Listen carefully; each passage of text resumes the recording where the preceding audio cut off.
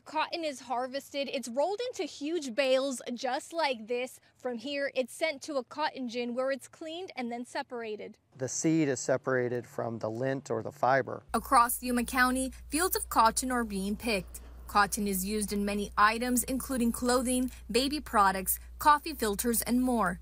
But the seed that is separated from the cotton is used for different purposes, including feed for cattle and horses. Here in Yuma, because we don't have a lot of rain, a lot of the seed that's grown will go back to the seed companies, and the seed companies will then use that as planting seed next year.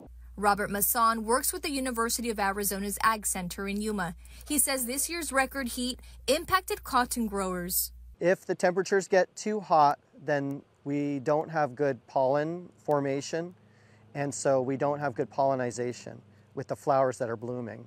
Oftentimes the flowers will go sterile and they'll fall off instead of setting the bolls. The heat came early, which really affected the yields. And low yields can lead to a loss in money for Arizona farmers. Although it's unfortunate, the University of Arizona is conducting a cotton trial to try and limit cotton crop loss. We have unique microclimates that will be different than other parts of the state. Researchers at the university are planting different types of cotton to test out which variety is best for Arizona's heat, and help farmers understand which are the best varieties for them to grow in our region, with the hopes of getting a better yield next year.